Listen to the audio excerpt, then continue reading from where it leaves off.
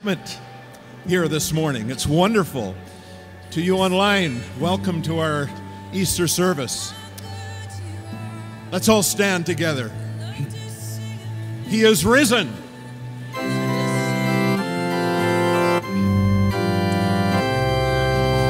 Christ the Lord is risen today. Hallelujah. Sons of men and angels sing. Hallelujah. Raise your joys and triumphs high. Hallelujah. Sing ye heavens and earth reply. Hallelujah.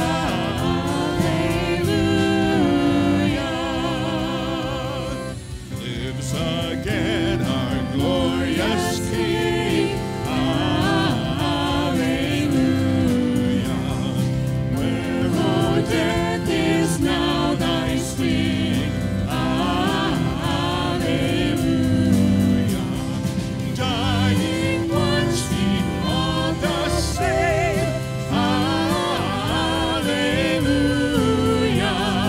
Where thy victory, O grave. Hallelujah.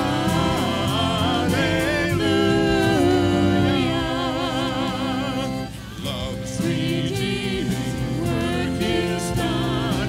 Hallelujah. On the fight, the battle won. Hallelujah.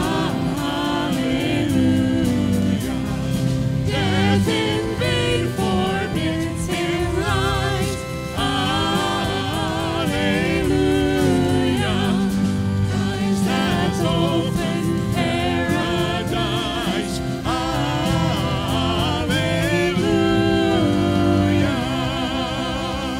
Soar we now where Christ has led. Hallelujah. Exalted head. Minister in the community and in the world. And so don't feel obliged if you're just here as a visitor for the baptism this morning. We just want to do that. So I'm going to have the ushers come forward and we're going to pray and continue to worship our great and loving God. Let's pray. God, we want to thank you so much for this time, this season. And Lord, I just pray that you would open our hearts by your Spirit to hear your word together, to be able to sing and praise you for who you are. And also, Lord, that as we give out of the offering that we want to offer, that we would use that for your service and use it well and honor you in it. Thank you so much for the ability to gather this morning and celebrate with those who have made a commitment to you. And I just ask that you would be with all the candidates as they are preparing during this time. So we give this time to you in your name. Amen. You can remain seated.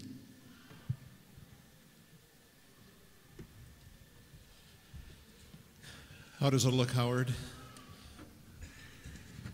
We're there? Okay, well, I think a lot of us know this next song. So let's stand together again. And if you don't know the words, just, I guess, listen.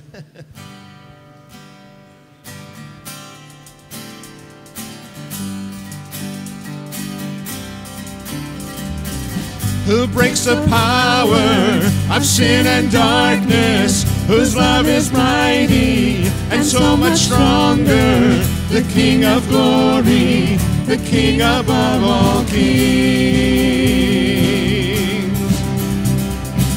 who shakes the whole earth with holy thunder and leaves us breathless in awe and wonder, the King of glory, the King above all kings. This is amazing grace. This is unfailing love, that you would take my place, that you would bear my cross. You laid down your life, that I I would be set free. Oh, Jesus, I sing for all that you've done for me. Who brings our chaos back into order? Who brings our chaos back into order? Who makes the orphan a son and daughter? The King of glory, the King above all kings. Who rules the nations with truth and justice, shines like the sun in all of its brilliance. The King of glory, the King above all kings. This is amazing grace. This is unfailing love, that you would take my place, that you would bear my cross. You laid down your life, that I would be set free. Oh, Jesus, I sing for all that you've done for me. Worthy is the Lamb who was slain. Worthy is the King who conquered the grave. Worthy is the Lamb who was slain. Worthy is the King who conquered the grave. Worthy is the Lamb who was slain. Worthy is the King who conquered the grave. Worthy is the Lamb who was slain. Worthy, worthy, worthy. Oh, this is amazing grace. This is unfailing love, that you would take my place, that you would bear my cross. You laid down your life, that I would be set free. Oh, Jesus, I sing for all that you've done for me.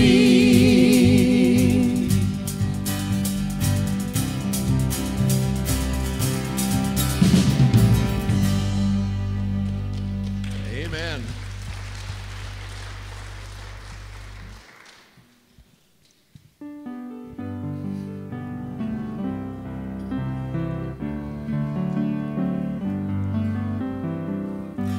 Above all powers, above all kings, above all nature and all created things, above all wisdom and all the ways of man,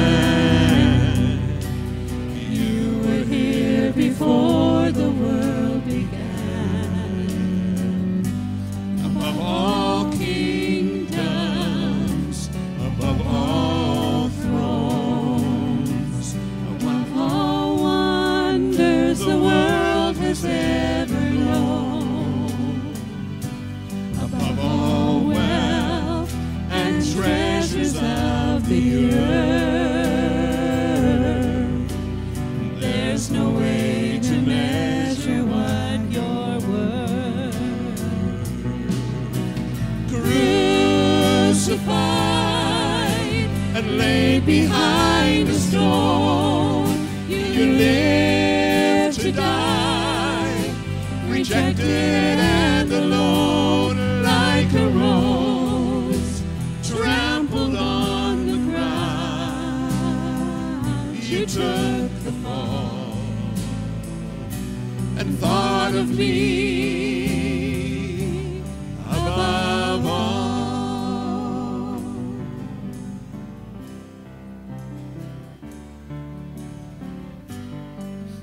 Again.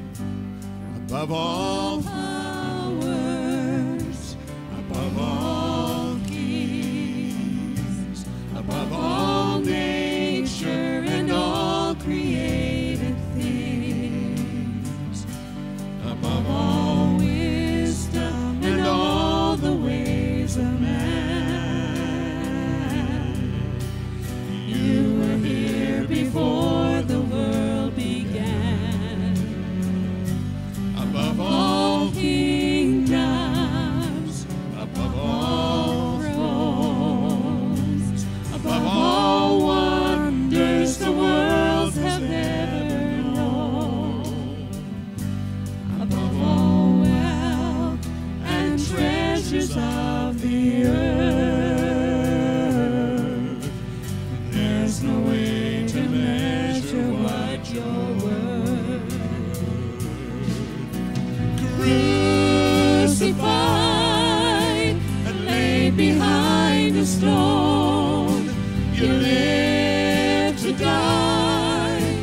rejected and alone, like a rose trampled on the ground. You took the fall and thought of me above all. Oh, you were crucified and laid behind a stone. You lived to die, rejected and alone, like a rose trampled on the ground. You took the fall and thought of me above all.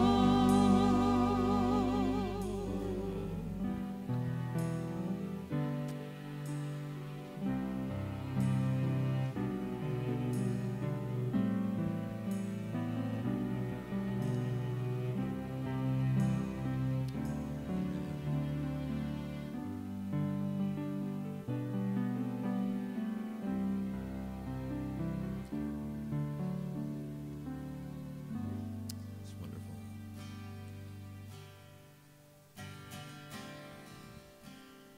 I stand amazed in the presence of Jesus the Nazarene, and wonder how he could love me, a sinner condemned unclean. Oh, how marvelous, how wonderful, and my song shall ever be. How marvelous, how wonderful is my Savior's love for me. For me it was in the garden, he prayed, not my will but thine. He had no tears for his own grief, but sweat drops of blood for mine. How marvelous, how wonderful, and my song shall ever be. How marvelous, how wonderful is my Savior's love for me. Just your voices now. He took my sin and my sorrows, he made them his very own. He bore the burden to Calvary and suffered and died alone. How marvelous, how wonderful, and my song shall ever be. How marvelous, how wonderful is my Savior's love for me. When with the ransomed in glory, his face I at last shall see, 'twill be my joy through the ages to sing of his love for me. How marvelous, how wonderful, and my song shall ever be. How marvelous, how wonderful is my Savior's love for me. Singing, how marvelous, how wonderful, and my song shall ever be.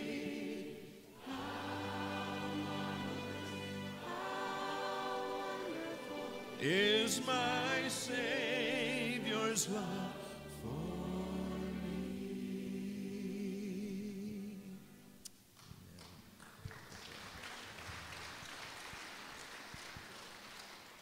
Matthew 28, verses 5 through 7. The angel said to the women, "Do not be afraid, for I know that you're looking for Jesus, who was crucified. He is not here. He has risen, just as he said. Come and see the place where he lay. Then go quickly and tell his disciples, he has risen from the dead and is going ahead of you into Galilee. There you will see him. Now I have told you." How great the chasm that lay between us, how high the mountain I could not climb. In desperation, I turned to heaven and spoke your name into the night. And through the darkness, your loving kindness tore through the shadows of my soul. The work is finished, the end is written. Jesus Christ, my living hope. Who could imagine so great a mercy? What heart could fathom such boundless grace? The God of ages stepped down from glory to wear my sin and bear my shame. The cross has spoken, I am forgiven. The King of Kings calls me his own. Beautiful Savior, I'm yours forever. Jesus Christ, my living hope. Hallelujah. Praise the one who set me free. Hallelujah. Death has lost its grip on me. You have broken every chain. There's salvation in your name. Jesus Christ is my living hope. Then came the morning that sealed the promise. Your buried body began to breathe. Out of the silence, the roaring lion declared the grave has no claim on me. Then came the morning that sealed the promise. Your buried body began to breathe. Out of the silence, the roaring lions declared the grave has no claim on me. Jesus, yours is the victory. Oh, hallelujah. Praise the one who set me free. Hallelujah. Death has lost its grip on me. You have broken every chain. There's salvation in your name. Jesus Christ, my living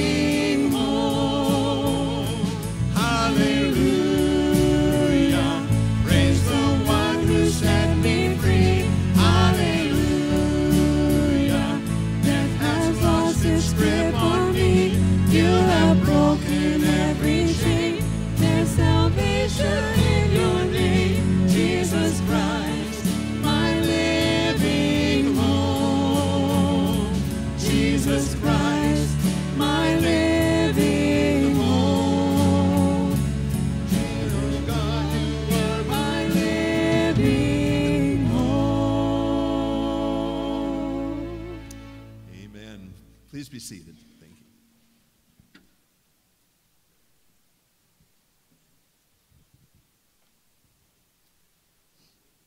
Wow. I wish people would sing a little louder. That'd be great. What a tremendous morning. It's great to see you all crammed in here. Congratulations to all of you who got the tables first and you're able to be here. We are in this morning of thinking about the resurrection, that Jesus rose from the dead, that he conquered sin and death. We want to just take a moment to reflect on that. And so let's pray that God would continue to work in our midst, that he would make this reality real to us as well. Let's pray. Jesus, we thank you so much for your love for us, that you died on the cross for us, but we are so grateful that you rose from the dead, and we are so unaware sometimes that the power that raised you from the dead is available to us. And yet we walk in our fears and our worries of each day. But Lord, thank you that you can speak into our hearts. By your Holy Spirit, you fill us, that we are transformed from the inside out. Not only are we forgiven, but we're able to live for you. So I pray for those who are in the room today who are experiencing deep loss. I pray for those who are experiencing broken relationships. I pray for those who are concerned about their finances or their jobs. Lord, for those who have big decisions in the days to come about treatments or about changes in their life, Lord, would you give them real clarity of mind, peace in their heart. And Lord, we just pray that you would speak to us now as we open your word. So we pray all of this in the name of Jesus. Amen. Well, I don't know if you heard, but we're having a baptism this morning. And yeah, that's right. We'll get to that in a little bit, but it's exciting to see people respond to what God has been doing in their heart and that they want to take this step. And I was saying on Friday, I think we overthink it. Well, now I'm really overthinking some things in my head about what the morning will look like. But I think we'll get there. It's just this idea that we have made so much of things like baptism and different things. We have misunderstood maybe in our excitement to cheer it on and to celebrate what God is doing in people's lives, that we've maybe missed the point and forgotten that it's about Jesus who works in people's lives. And it's about what he wants to do in each of our hearts. And so the step that different ones are making this morning is simply that. Simply, that's a loaded word. It's this act that is a demonstration of what God has already been doing in their life and what he will continue to do. And so they take this step of obedience. That's going to be awesome. But I want you, if you can, to turn to John 20. We're going to talk a little bit through this passage this morning. But I need to tell you that throughout this PowerPoint that I have up here, you're going to see these little words that pop up, and it might look random to you, but to the children that are here this morning, this will make sense because Christine put together a package that they are trying to fill in some clues. So when you see the little leaf mark there, that is actually not for the majority of us. That's for the kids in the audience that are trying to pay attention. Maybe you want those packets. I don't know. We could give those away too. But today we're celebrating the resurrection of Jesus from the dead. It's a day that we talk about him conquering sin and death, right? And we use this language a lot. He conquered sin and death. But over the last month, we have been talking in church here about going through a devotional series called Easter in the Everyday. And the idea of this is that Easter, or the resurrection, actually isn't just about one weekend a year that we think about this. This is something that should impact us every day of our lives, every moment. And so we've been trying to work through this. this idea that, that this is something that motivates us. So in the devotional book this week, they had this question: how do we hold on to joy though this world gives way to grief? And so I was thinking about this idea. How do we hang on to joy? We just sang about the resurrection means so much, right? And yet, even in our own community in the last couple months, right? We've experienced such deep loss as we've seen young people who have been taken from us way too early. And so we're experiencing that loss. Some of you are gathering together as family to have a meal, and there will be an empty chair or two around that table. And so you're experiencing the loss, the grief that is part of life. And yet, what does the resurrection really mean then? Why is this important? It hasn't made a difference at all. In John 20, verse 1, and so there's Bibles in the rows around you if you want to turn to this. But John chapter 20 says, "Early on Sunday morning, while it was still dark, Mary Magdalene came to the tomb and found that the stone had been rolled away from the entrance. She ran and found Simon Peter and the other disciple, the one whom Jesus loved. She said, 'They have taken the Lord's body out of the tomb, and we don't know where they have put him.' Peter and the other disciple started out for the tomb. They were both running, but the other disciple outran Peter and reached the tomb first.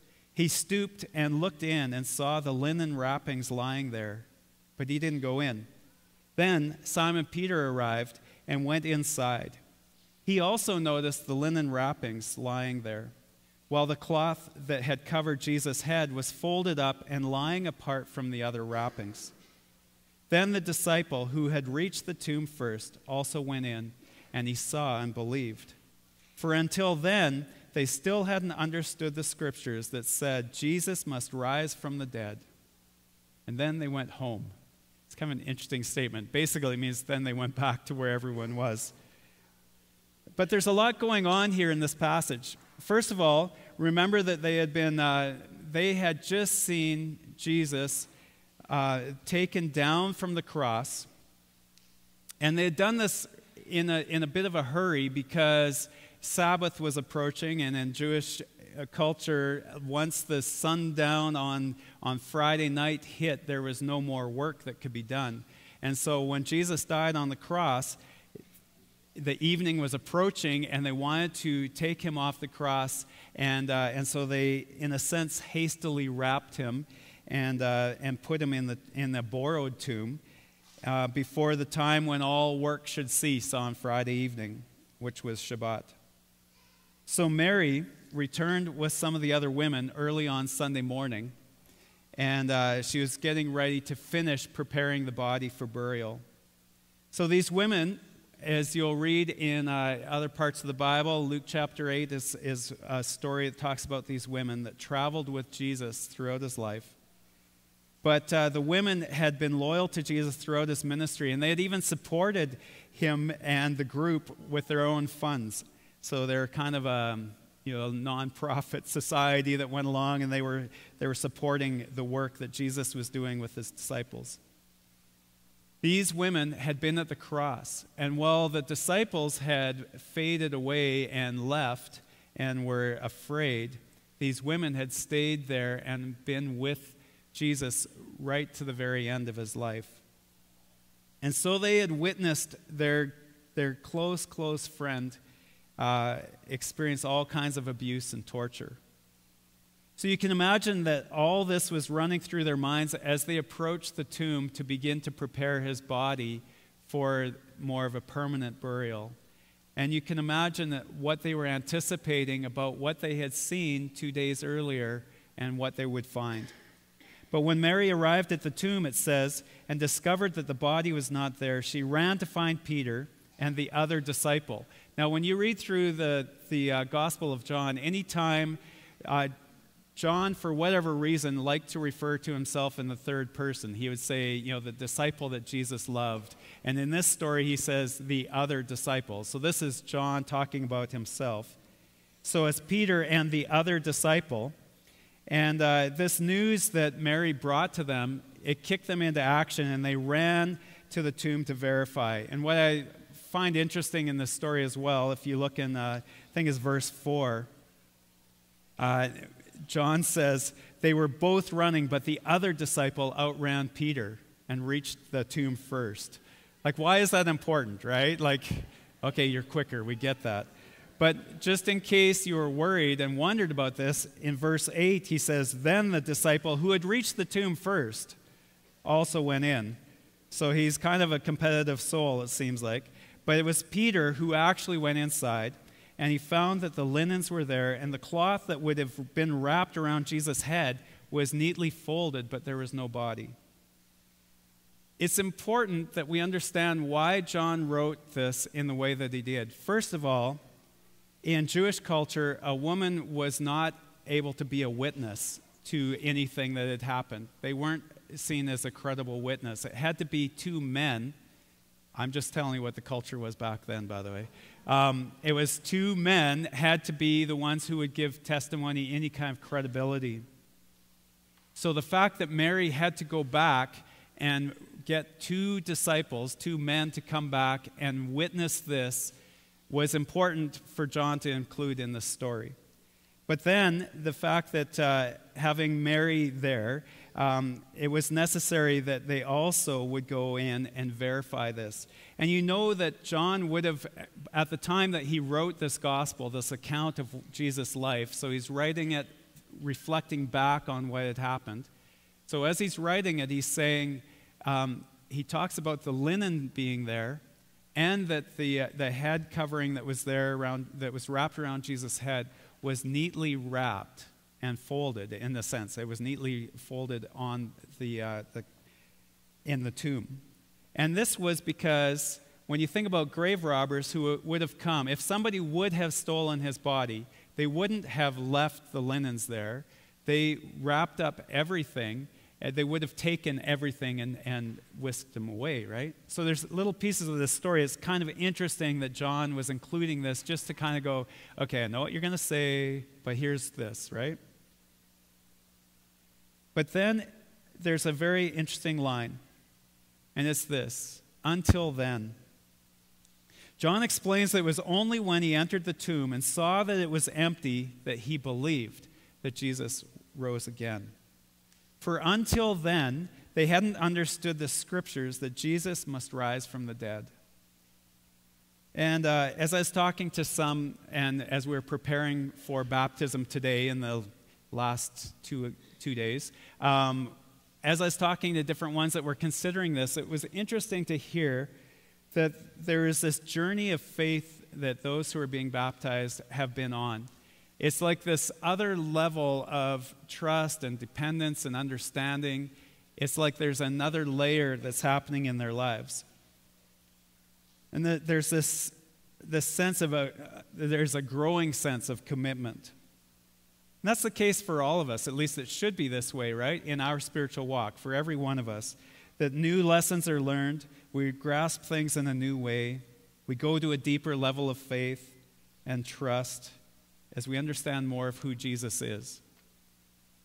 So I'm sure that I'm sure that we can all point, right, to moments in our lives when we would say, well, until then, I didn't fully understand. As you reflect back on your life, you think about a circumstance that happened. Until then, I only thought of myself, but now I think of others. Until then, I didn't appreciate all that was given to me. Until then, I didn't realize how much God loved me. There's this growing understanding in our lives as we face adversity, as we face hardship, as we face joys and answers to prayer.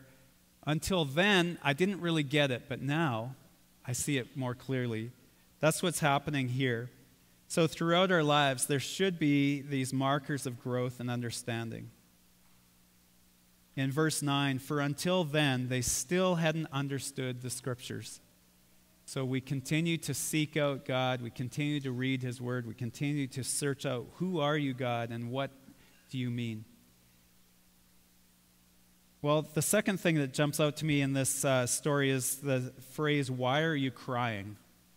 And it was in verse 11, Mary was standing outside the tomb crying. And as she wept, she stooped and looked in. She saw 2 white-robed angels, one sitting at the head and the other at the foot of the place where the body of Jesus had been lying. "Dear woman, why are you crying?" the angels asked her. "Because they've taken away my Lord," she replied, "and I don't know where they have put him." She turned to leave and saw someone standing there. It was Jesus, but she didn't recognize him. "Dear woman, why are you crying?" Jesus asked her. "Who are you looking for?" And she thought that he was the gardener. Now, some people say, how would was Jesus kind of disguising himself or what? But you can imagine, you came looking for a person who was dead, first of all, and that person, the last that you had seen him was as they were taking him off the cross after all that he had gone through. So what she saw, and now Jesus standing there, who one commentator said, you have to think that if his resurrected body, when he died, he was 33, and what's the perfect age for a resurrected body? I don't know. I would say it's 56, but most people would say that it's like 24, right? So even Jesus' appearance, I don't know where this commentator is going with this, but it was an interesting question.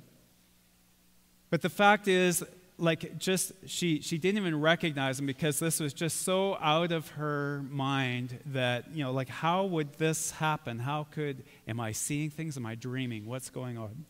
What's going on? And so then Jesus says to her, "Mary." And she turned to him and cried out, "Rabbi," which means teacher, or Rabboni, which is like a warmer sense of like teacher. And then he says in verse 17, "Don't cling to me," Jesus said, "for I haven't yet ascended to the Father. But go find my brothers and tell them, I am ascending to my Father and your Father, to my God and your God." Mary, of course, wanted to cling on to Jesus, didn't want to let him go this time. And he's saying, you can't hang on to me. I haven't yet ascended to the Father, which will be so much better for you because then the Holy Spirit can be sent back. He also is saying an amazing thing. Find my brothers and tell them. Isn't that interesting that there's that sense of family, brotherhood? And he says, I'm ascending to my Father and your Father. I'm ascending to my God and your God. There's now the statement that we have a relationship with God himself, that we are adopted as his children. This is the message that was being given to Mary. So Mary Magdalene found the disciples and told them, I have seen the Lord. And then she gave them his message. So Mary stayed behind, right, after Peter and John had left. And she was filled with sorrow and grief, of course. And I would imagine that in so many ways, this moment when they left and she hadn't seen Jesus yet, there's this tipping point of like, just how much more can a person take? Like, she has witnessed this man who had made such a difference in her life. She's witnessed him be executed. She has now come to honor him by burying him properly and getting his body ready. And yet, he's gone. And so who can she go to? The authorities were the ones who put him there, that executed him. So how can she go to them and say, by the way, where did you put this man? So she has no one to turn to, right? So the authorities, she couldn't trust them in that situation. So she's crying for so many reasons. And there's this deep sorrow and brokenness in her life. This was another devastating chapter in the life that was so hard already. Mary Magdalene is a woman who with a very hard story. And there's been many legends about Mary Magdalene that have come out of Christian history. Some have speculated about who she is throughout the Gospels. But what we know for sure is the one statement where it says that Mary Magdalene was a woman who had been possessed. That she had been demon-possessed. That she had been, and so this is where we fill in some of the story. When you think about somebody who has had this demon possession where she's been overtaken, she would have appeared to be someone who was out of control. She would have had mental illness, would have been part of her story in such a profound way that she was out of control and nothing that she could do to in a sense, walk with dignity and self-control. And so Jesus had freed her from this life and all the abuse that had most likely been part of her history. So she has a deep, profound love for God, for Jesus, and how he had changed her life. So it's no small thing that John, when he's telling this story, made it clear that she was the first person to talk with Jesus.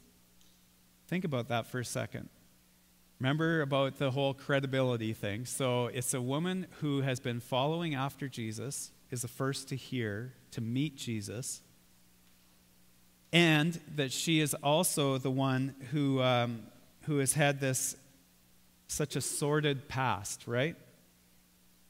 She had a significant value. She had such significant value that Jesus would show her attention when he comes back, the first person that we hear that he has talked to since he rose from the dead. And so he's shown her so much dignity and honor that no one else would have, right? And I think so much, this is the gospel. This is the good news of Jesus being shared with us right now. That Jesus would come to someone who had no way to earn his approval or acceptance, and yet had dignity and value and worth, that they were created by God for so much more than what they had found themselves doing. And so this gospel, this good news of Jesus, was that Mary was given new life because of Jesus. This is the good news about what he has done for all of us, right? That while we were sinners, Christ died for us. That he loved us so much that he gave his life for us so that we could find forgiveness and healing. That song, sorrow and love mingled down. So much was happening. At first, the question from the angels and then Jesus, it could sound so obvious, like, why are you crying? You're by a tomb. Why are you crying? What's the problem? And yet, it's not that kind of a tone at all. For shouldn't it be clear, her friend had died. She had experienced trauma witnessing his execution. And now, his body was gone. But these words aren't meant to be condescending, but they're actually ones of compassion, empathy. For Jesus was leaning in to help Mary see that her grief, her fears were being healed, that he was addressing all of these things in her life. Her eyes were opened as she heard her friend's voice. Everything had suddenly changed, and she had a whole new understanding of the power of God. So she went from devastation to hope. That death was not the end. The story was continuing. That there was despair turned into joy. That there was grieving turned into dancing. And this idea that graves were turned into gardens. This idea that he could take what was so devastating, the death and injustice that happened with all of that, and that now there was new life. So here we are. It's over 2,000 years ago, right, that this all happened. And Jesus rose from the dead. Sin and death have been conquered, we say. So why is it that we still have to grieve and lose people? Why is there still so much brokenness in our world? And that is the question. Has anything changed, really? Well, it's N.T. Wright who said this. It isn't that the cross has won the victory, so now there's nothing more to be done. Rather, the cross has won the victory, as a result of which there are now redeemed human beings getting ready to act as God's wise agents. In other words, we are now, as we are changed and transformed, we are now agents of His, bringing the good news of the kingdom of God that has come. And so we reflect His love to a world in need of hope. The good news is that we can be forgiven and accepted, that we can be called children of God, that He would say to us, I'm going to my Father and your Father. That's amazing. Yeah. So we begin to see that even in life's most difficult moments, there is a Savior who gave His life for us, who is leaning in towards us and asking, what is it that is making us sad? And then we hear His voice reminding us from John 16:33, I've told you all this so that you may have peace in me. Here on earth, you will have many trials and sorrows.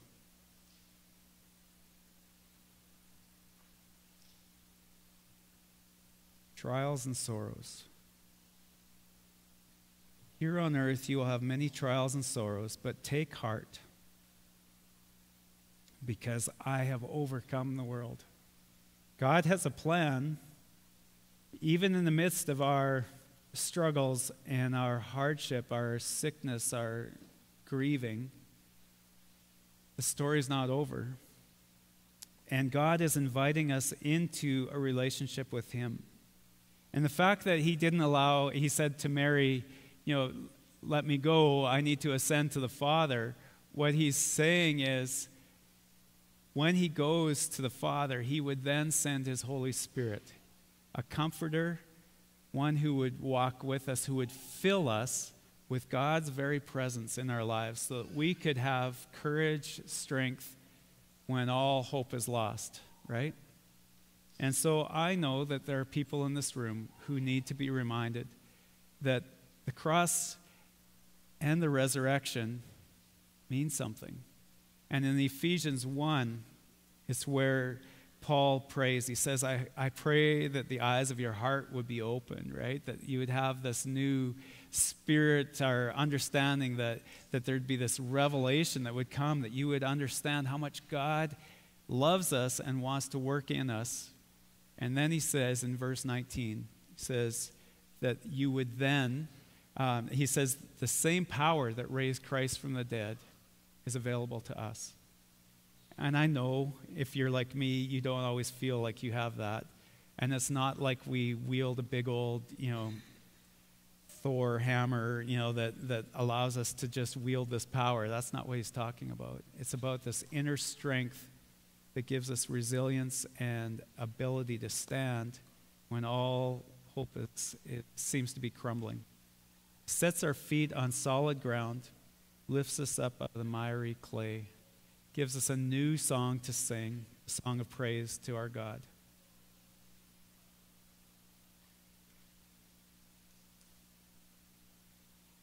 Jesus, I pray that you will speak to our hearts, that you will help us to understand these mysteries in a new way, a deeper way.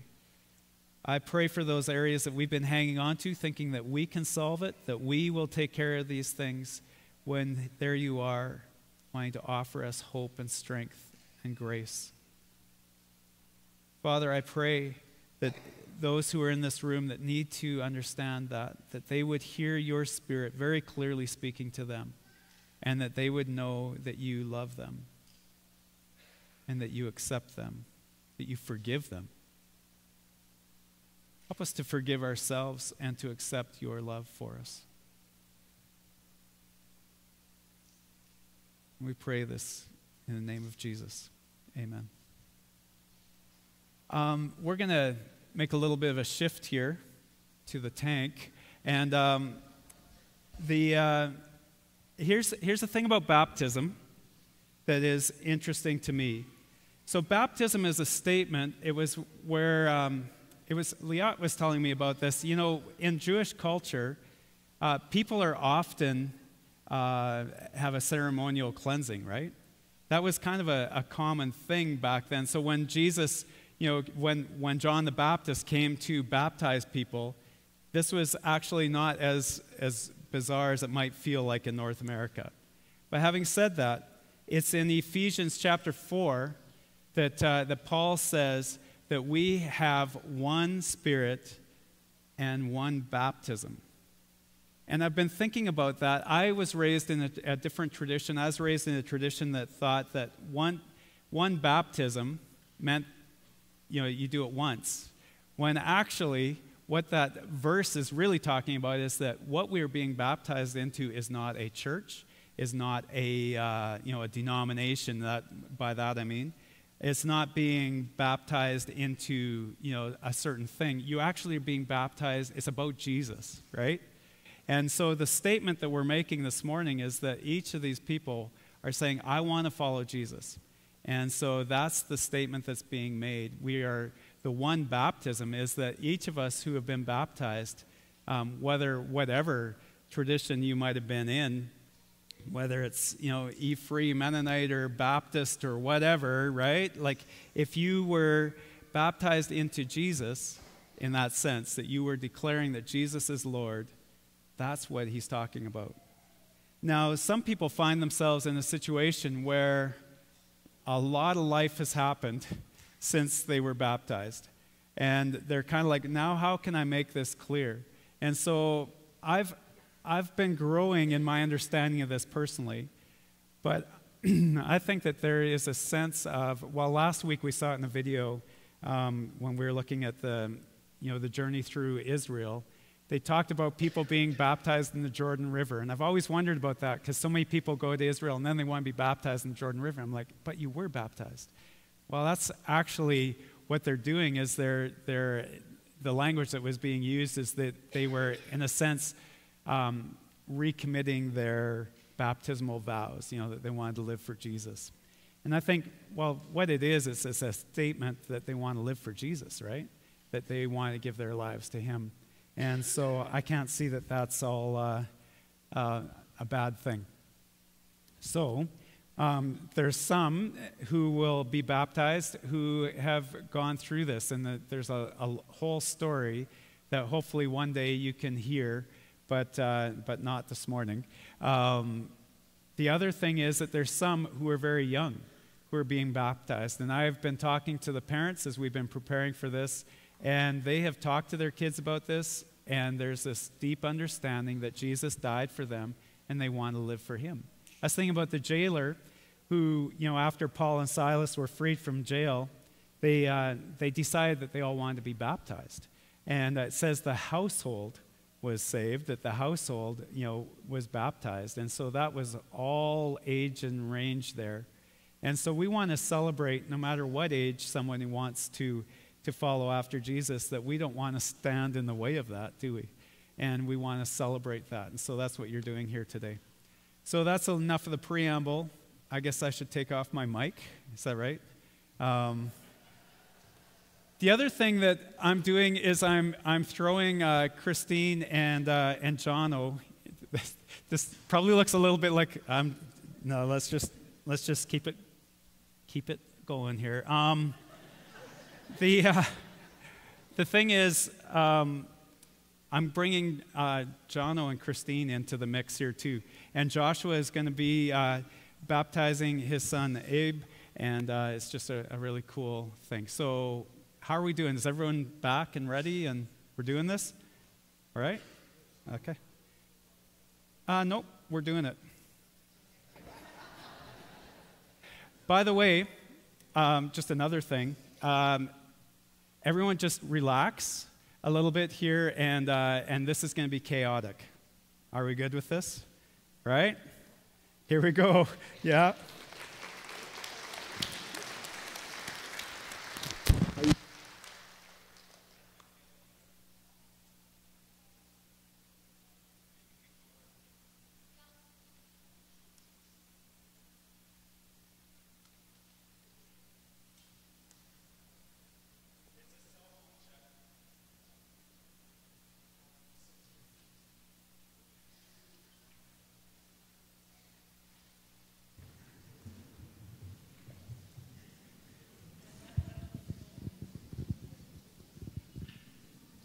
Okay, so yeah, Susan and Milan, you're going to start us off here. Remember how on Friday we turned it on, we wanted to get the water ready? If we had a few jets, this is a hot tub right now, people.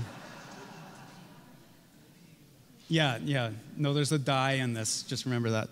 The thing is, yeah, I don't know that we're supposed to be baptized into this kind of comfort.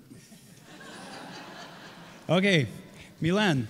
So here's mother and daughter, Susan and Milan. And they have been baptized before, but they felt very strongly that they wanted to do this with you as their church family, that they could be standing here and recognizing that God loves them, that He is working in their lives. So let me ask you, there's two things that happen with baptism. First of all, we acknowledge that Jesus died for us and that He was raised to life again. And then the second thing is that we declare that we want to live for Him. That's how it talks about in Romans. Is that 9 or 10? I'm escaping on that one. But anyway, that we confess with our mouth that Jesus is Lord and that we live for Him. So that's what we're doing. So it's as simple as that, not a long speech, although I might throw the mic at somebody here just to stress them out. Here we go. So, Milan, we'll do you first. Yeah, and just put your hands like this. Yeah, there you go. So, do you believe that Jesus died for you? Yes. Yes. And do you want to live for Him? Yes. Well, upon your profession of faith, I now baptize you in the name of the Father, the Son, and the Holy Spirit.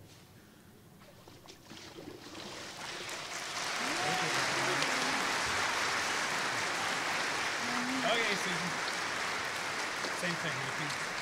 Yep, there you go.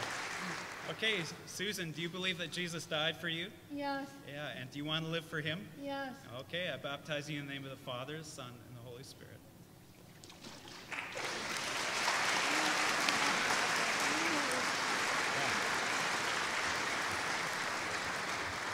Yeah.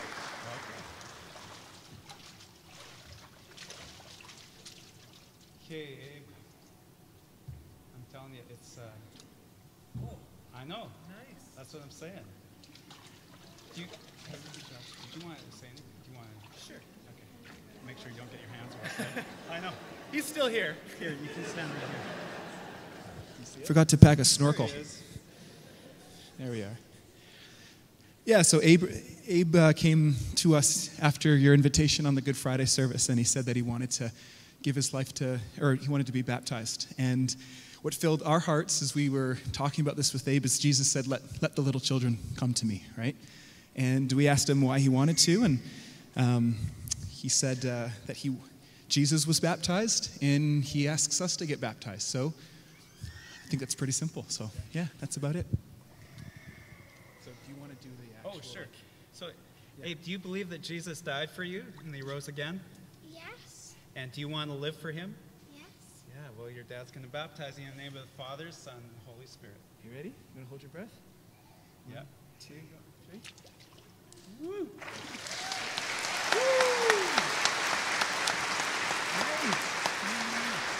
That's awesome. We stay, actually. Yeah, I know. Well, the jets aren't on right now. So now, are we up to the Freebles? Christine. And yeah, Pastor Christine is going to lead us through this. You're going to give a message? Oh. No, I'm just kidding. Actually, she totally could. Yeah, exactly. Isn't that right? Like, I don't know. So Christine has, she's been working with the Freeble family for a long time. Lots of discipleship and things going on here. So Christine, why don't you lead us through if you'd like? Oh, you want me to do it? Yeah. Okay, cool. Come on in. This is Arthur. Yeah, thanks. Okay, Arthur is going to be the first of the Freebles to get baptized. Yeah, come on in. See, it's warm, right? Do you want to stand on? Do you want to stand here so people can see it? Here, I'll switch around with you, Christine. Okay. Yeah. So, yeah. What's that? His dad's over there. Oh, yeah, sorry. Jonathan's here to witness his family getting baptized, and it's awesome to see these guys. They come to church a bunch of times in a week, and they're involved in a big way in our children's ministry, and we just really appreciate having them in our congregation. So, Arthur, do you believe that Jesus died for you? Yes. And do you want to live for him? Yes. Yeah, then Christine's going to baptize you in the name of the Father, the Son, and the Holy Spirit.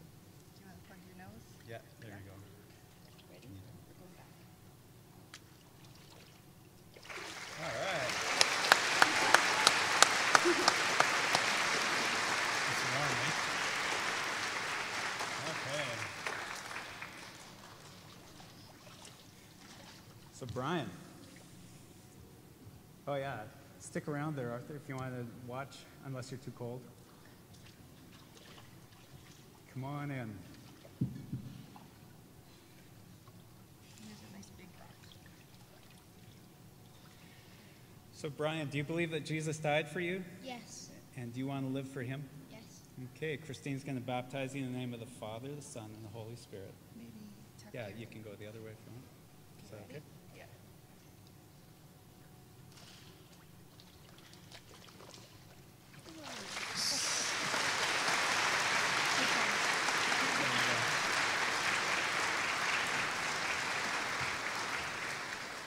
Yeah, that's awesome.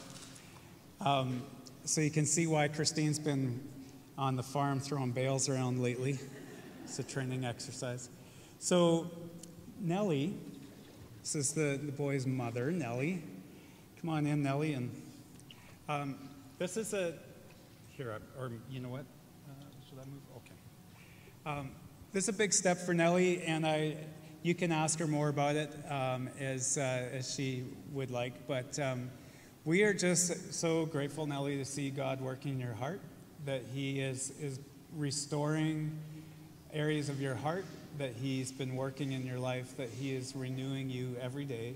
And I think that this step that you're taking is so awesome to see that God loves you. You are part of a larger faith family that is standing with you and your family, and so we just appreciate having you around here so much. So, do you believe that Jesus died and rose again for you? Yes. And is it your intention to live for him through your life? Yes, it is. Yes. Who's doing this? You can do it. Oh, okay. All right. Yeah, just cross it out.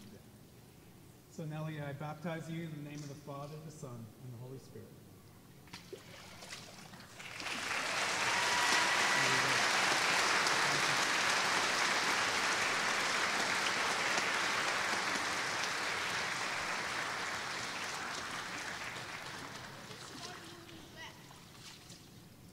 So let's go with Joel first. We've got the Reed family. So the Reeds are a busy bunch.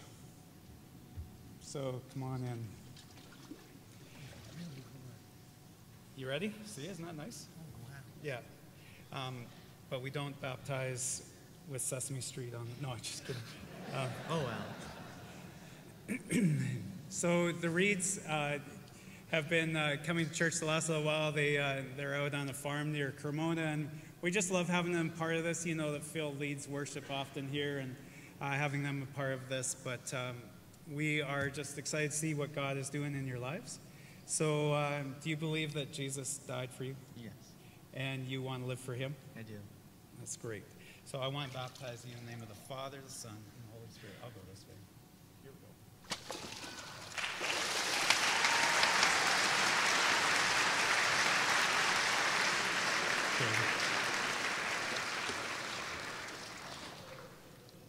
Here we go with Evan. So your dad asked that I would do this a little longer for you. Oh. So do you believe that Jesus died for you Yes, and that and you want to live for him? I do. Okay. Now could you give a 5-minute speech as to why? So I now baptize you in the name of the Father, the Son, and the Holy Spirit.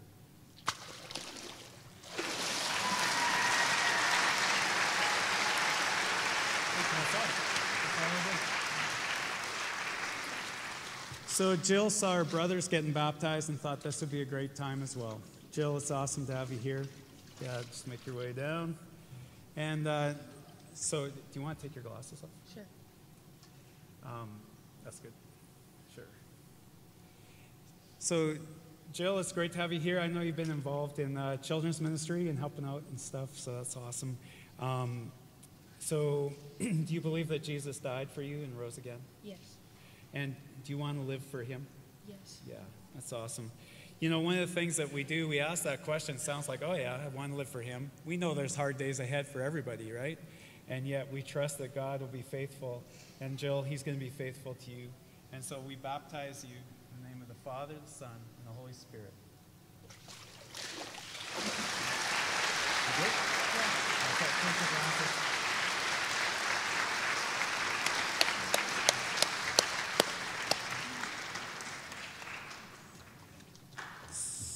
Yeah, are you coming in? Yeah. Jono's coming in.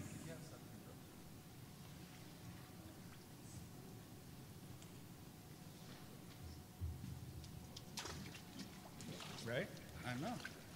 Tell him it's hot. I know. Trista. My hands are wet.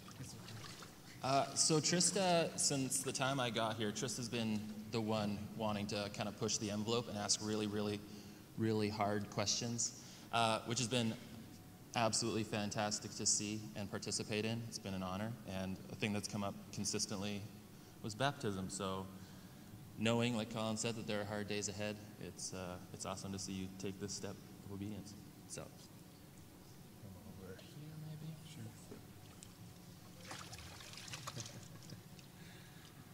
So Trista, you understand that Jesus died and rose again to redeem you and reconcile you back to himself? I do. And is it your desire to strive to live for him every day after this? Yes, it is. Awesome. And I baptize you in the name of the Father, the Son, and the Holy Spirit.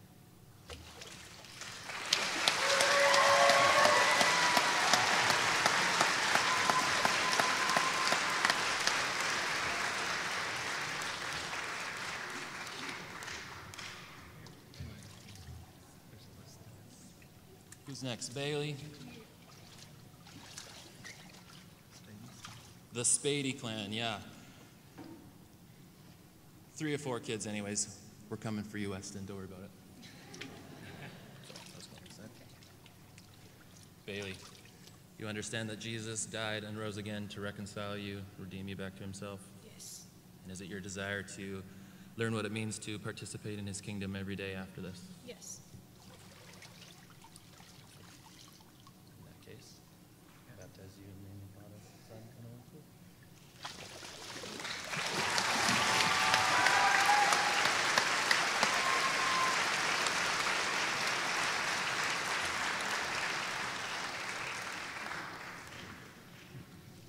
I think part of the key with this success is not having to do any public speaking, for sure. No speeches. Emma Spady, who's an excellent singer if any worship teams are looking for extra singers. Emma, do you understand that Jesus died and rose again to reconcile you and redeem you? Yes. And is it your desire to live every day after this for him and participate in the kingdom? In that case, I baptize you in the name of the Father, Son, and Holy Spirit.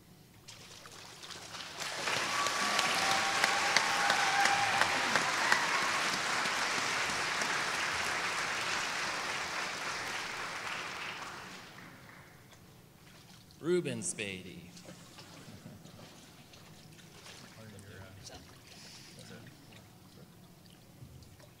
Reuben, do you understand that Jesus died and rose again to absolve you of your sins and redeem you?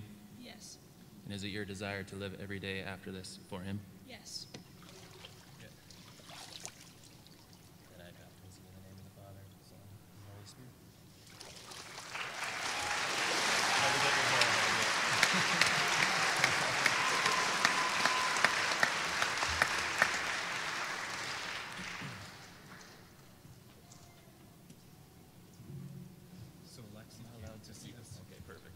I wasn't sure I was allowed to say the bit. Oh, yeah. Well, you guys can come up. That's awesome. Like They can come up on the steps there, Bruce. just watch the camera. Maddie. There you go. Look at that. You got a fan. I do. So Maddie was super eager, you know, kind of the kid that it wasn't so much a matter of if she was going to get baptized as when, and was kind of torn because, you know, felt compelled to do it today, but really wanted her sister to be there who was away at Bible college. And so what did the good sister do? Drove 7 hours down to be here today so that her sister could do this guilt-free. So that's awesome. Yeah, that's awesome. So Maddie, do you understand that Jesus died and rose again to reconcile you back to himself? Yes, I do. And is it your desire to live every day after this for him? Yes, it is. Then I baptize you in the name of the Father, Son, and Holy Spirit.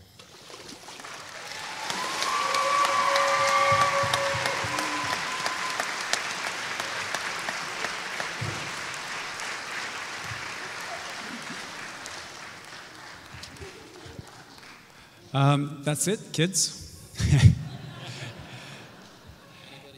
Yeah, so last call, just before we pull the plug. Larry? Oh. Oh.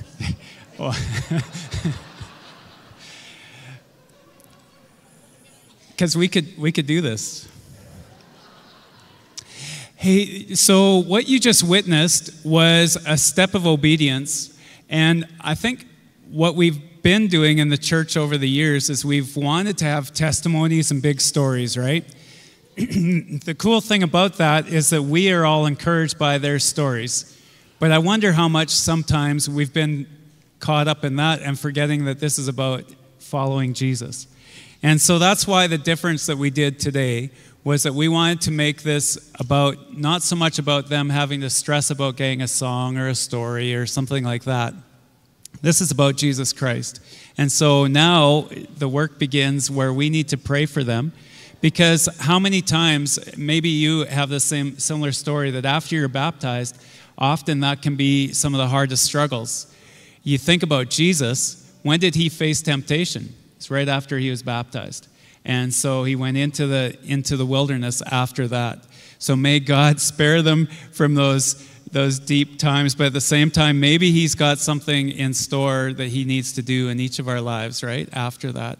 And so pray for them. Pray that God would continue to work in their life, that they would persevere, that they would have the strength that comes by the Holy Spirit working his grace in their lives. And so we just pray that God will follow that through in their lives. And we look forward to seeing how he's going to use them in the days to come. Larry.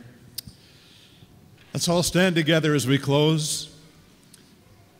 He is risen. Amen. Alive, alive, alive forevermore. My Jesus is alive, alive forevermore. Alive, alive, alive forevermore. Jesus is alive. Sing hallelujah, sing hallelujah. My Jesus is alive forevermore. Sing hallelujah, sing hallelujah. My Jesus is alive. Alive, alive, alive forevermore. My Jesus is alive, alive forevermore. Alive, alive, alive forevermore. My Jesus is alive. Sing hallelujah, sing hallelujah. My Jesus is alive forevermore. Sing hallelujah, sing hallelujah. My Jesus is alive. Because he lives, I can face tomorrow. Because he lives, all fear is gone.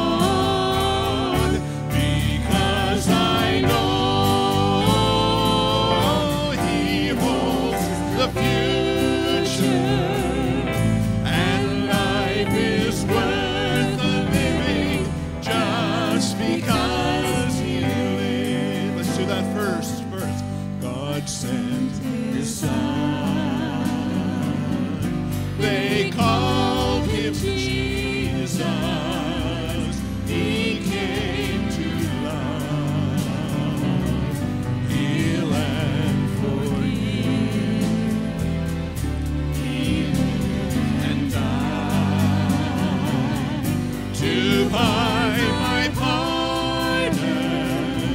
An empty grave is there to prove my Savior lives. Because He lives, I can face tomorrow. Because He lives, all fear is gone. Because I know He holds the future, and life is worth the living just because He lives. Well, thank you so much coming to celebrate. He is risen. I also always say that sometimes we don't get to hear the story, but I'd encourage you, if you can find one of these people after the service who got baptized, and just say, hey, how did you get to know Jesus, or what's He been doing in your life lately? I think even a younger person can answer that question. So encourage you to do that. May the Lord bless you and keep you. May His face shine upon you, and may He turn His face to you and give you peace. You are dismissed. Blessings on you.